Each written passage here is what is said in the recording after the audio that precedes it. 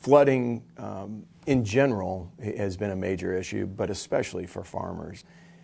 And one of the things that we've got to make sure that we're doing is we're working with the federal government to maximize what we can as far as making sure our farmers are protected.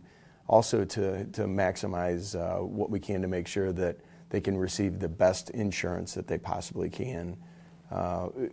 It's been unfortunate. Last year was a horrible flooding situation.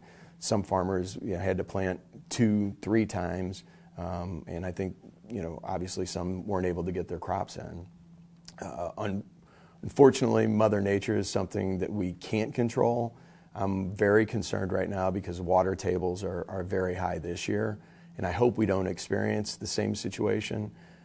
But what I can tell you is it's something that we are definitely monitoring, and the governor is absolutely, it's something that he's tracking as well, and it's a conversation that we've had.